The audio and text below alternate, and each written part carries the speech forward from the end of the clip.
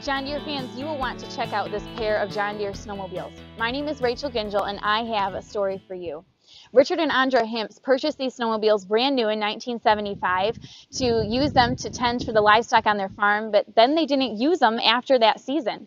They sat inside this shed covered up until a couple weeks ago when their son pulled them out of the shed to see what they look like. So he took the sides off the trailer and he peeled back the covers off the snowmobiles, and underneath is this pair of perfectly preserved John Deere snowmobiles.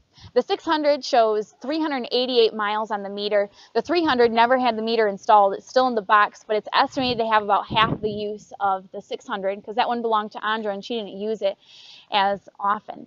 You can see that the condition on the snowmobiles is just unmatched compared to other snowmobiles of this age.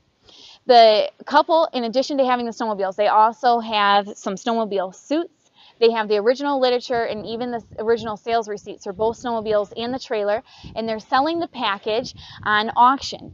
If you are interested in bidding on the snowmobiles, or even if you are just curious about the results, you can go to gerardbid.com. The snowmobiles, along with the toy collection of over 1,000 John Deere toys, is all selling the first weekend in April. So be sure to go to gerardbid.com to see for yourself.